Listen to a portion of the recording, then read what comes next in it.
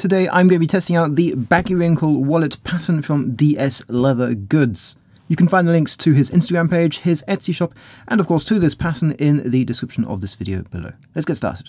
Make sure you're printing at 100% scale to ensure that you're getting it at the same size as it's supposed to be made, making sure that all the stitch marks are in the right place if you're going to be following those, and making sure that it's the right size for your cards.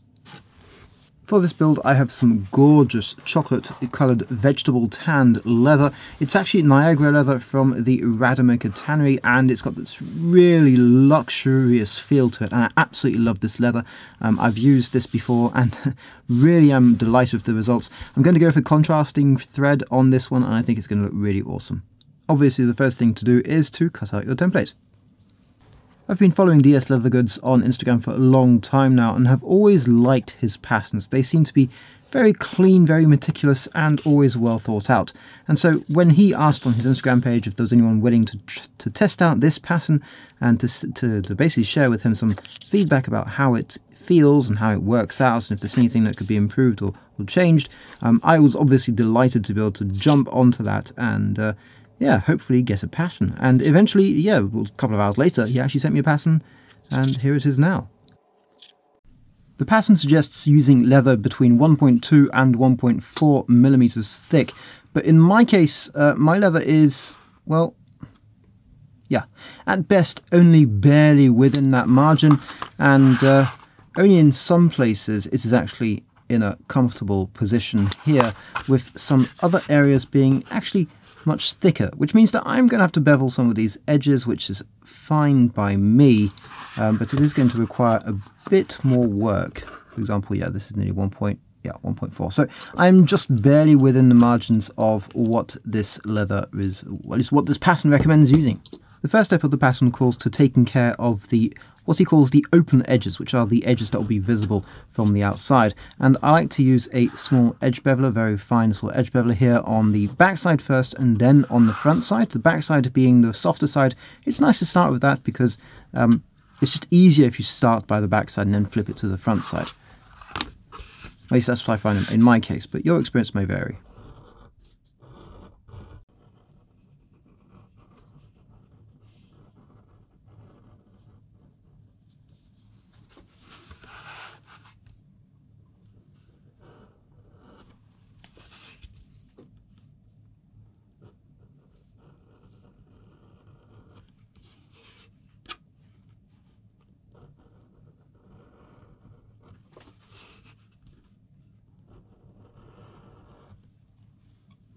I use Tokonol for all my edge burnishing needs, and it is absolutely insane. If you've never tried out Tokonol, go ahead and do that, because it really has changed my game in terms of getting a good edge fast, if not very fast. And yeah, I used to use Gumtrag, and that worked great, but Tokonol is so much better. Obviously, there are loads of ways of getting a good edge finish. Some people just use water. But again, if you haven't used Tokonol before, if you don't know what it is, go ahead and check it out. You will not regret it. Now, at this point, I've done two things. First of all, obviously, I've added in my logo. Even though this is not my pattern by any means in any stretch of the imagination, this is going to be my wallet, or it's my creation. So yeah, my logo goes on it. Secondly, I've installed the two snaps. Now, the pattern does recommend just doing this one for now and doing this one later, but I had all the stuff out, so I thought I might as well go ahead and do it now. Edges have been beveled and burnished. Logo snaps, all is good. I think it's time to add in an edge crease. Now, you do have to be careful with these because the flame is nearly invisible, so I like to make sure that I've got some water nearby. Actually, it's just here really, which just in case anything happens, I can squirt it with water and make sure, you know, everything is protected and nothing happens basically, that I don't burn the place down. But yeah, it's always a fun process doing this, although to be honest I'm not very good at it yet, so I'm always looking for opportunities to practice, and this is one such opportunity. Yeah, looking good. Let's go ahead and do this thing.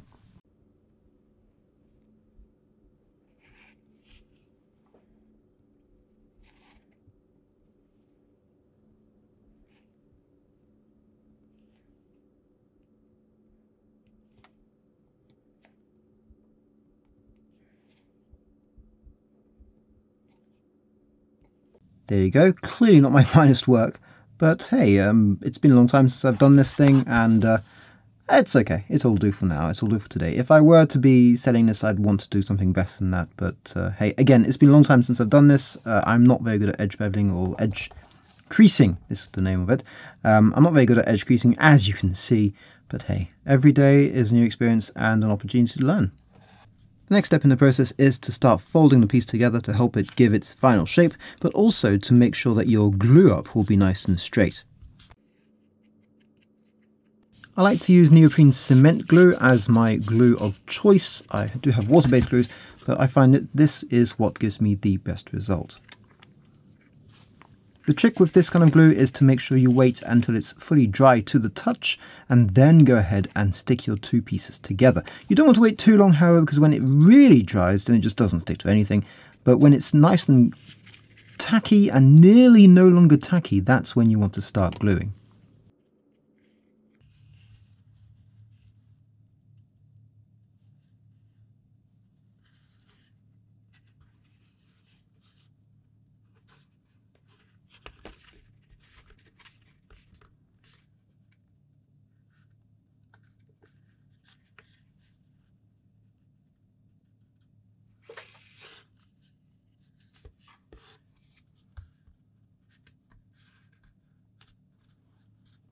The next step requires you to glue everything this way, so all along this edge. But as you can see, we're not gluing the flesh side, we're gluing the skin side, the outside area of the skin. And this is the side where the glue just doesn't want to take.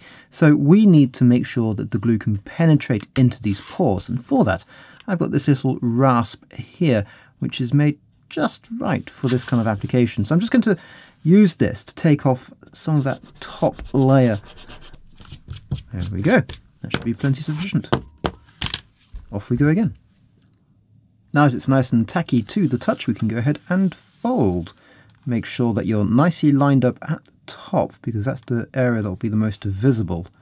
And then it should all fall in place. Perfect. Don't worry about the edges being slightly misaligned at this point. The whole pattern comes with a trim allowance, which is exactly what we're going to be doing right now. A trim allowance is basically extra space all along one side that you can cut off, meaning that you're getting a nice straight edge. And with 4 layers here, basically getting a straight edge can be difficult if you don't have a trim allowance built in, which is why this pattern does.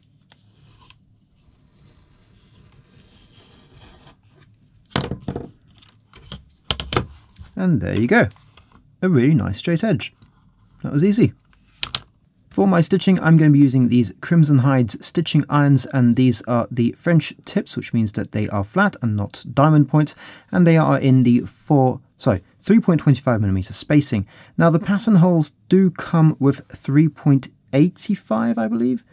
Yeah, that's right, 3.85mm spacing, just slightly wider, but I really like this one. I find that this is a nice, elegant spacing, or at least the spacing that I prefer. You could go for 4mm spacing, that works as well. But 385 is what's recommended. 325 is what I'm using here. I'm going to stitch punch off camera, and we'll be back in a sec.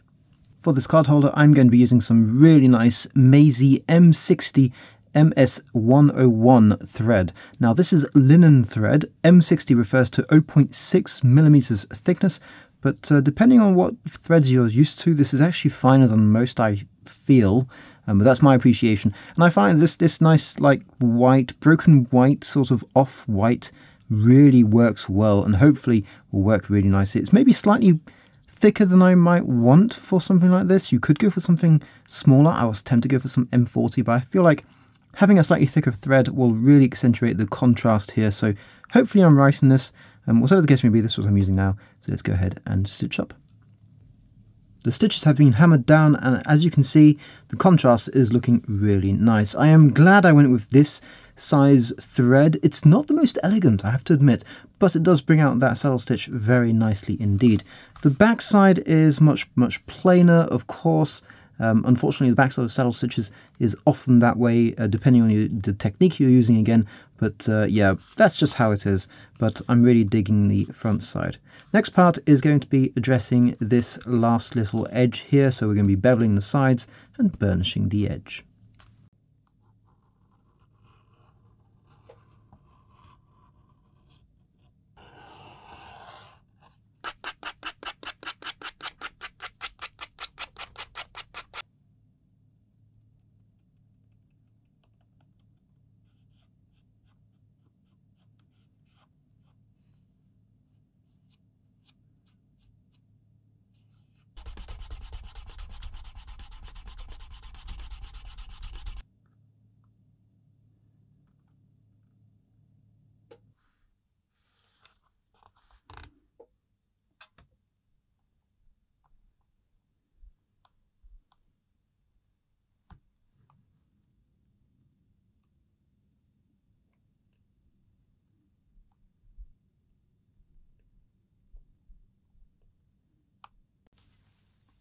Well, there you have it. That's the Baggywrinkle wallet, and it's a cool little design. I really do like it.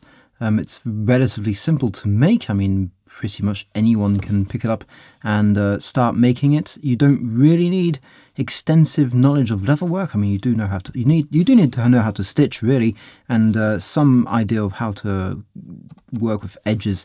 Am I very pleased with my result? Not really, not particularly. This edge creasing is really not that great, but overall, pretty pleased with the way it turned out. It's certainly going to make a very interesting stocking filler for someone. Yeah, it can hold quite a few cards in the back here, as well as coins if you want to slide coins in there. It can hold cards in here, of course, and it can hold cards in the middle. And I particularly like this middle part because that does mean that you've got quick access to cards if need be. For example, I'm constantly badging on my way in and out from work, so having my work card here that I can reach in and pull out whenever I need could be quite useful. So I actually quite like that design. It's also one piece of leather, which means that less cutting involved, less gluing and stitching. It's a nice, easy build. So I'd say it's not for absolute beginners, simply because it's got these little pop closing mechanisms, basically. And the reason I say that is because not everyone has these in their shop, and that's the only thing I'd say about that. Apart from that, I think, yeah, if you want to have a cool little wallet, card holder, then this is definitely a cool little card holder. Really good build, really good template, instructions are clear, precise. I really enjoyed it. So thanks again, DS Leather Goods, for sending me the pattern, and I hope you guys are going to be all picking it up as well, because, yeah, it's a fun little build. Thanks for watching, guys. I hope you've learned something, hope you've enjoyed, and I hope to see you all very soon for some more leather work.